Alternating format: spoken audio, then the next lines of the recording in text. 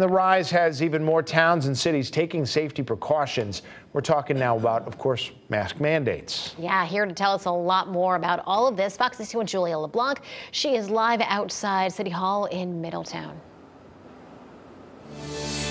Good morning, Tim and Erica. Yeah, we're right outside of City Hall in Middletown because this is one of the places that decided just yesterday to start implementing its own mask mandates. They put this sign up once again during the pandemic just yesterday, asking people that they need to wear their masks if they're going to be heading into City Hall anytime soon. But then just hours after putting that sign up, they had to put this sign up saying that there's a COVID outbreak in their facility, and now you can't get into City Hall at all, whether you're wearing a mask or not. Now, we're told that there's an outbreak among city employees in Middletown and that it's contained to just those employees right now. However, they are trying to contain that outbreak and make sure that no one else gets COVID. We're told right now there is no risk to the public.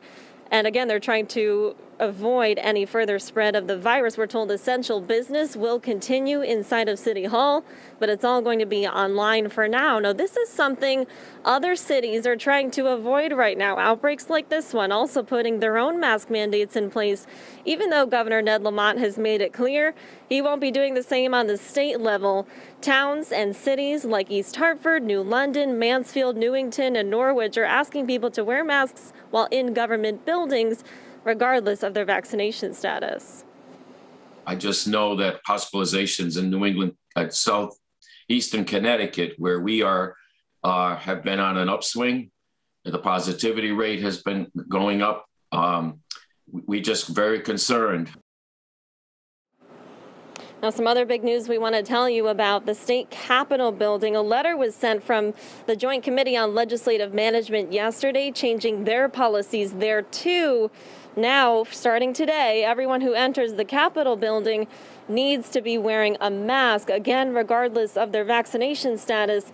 The letter citing that the decision was based on increasing COVID positivity rates across our state. Now, back out here live in Middletown, we just saw a couple of people trying to get into City Hall. Again, the building is closed until at least Monday because there is a COVID outbreak, we're told, among city employees. It's a small outbreak right now, but they want to keep it that way and make sure that nobody is at risk at this time. If you need to make any payments, we're told you can do so online.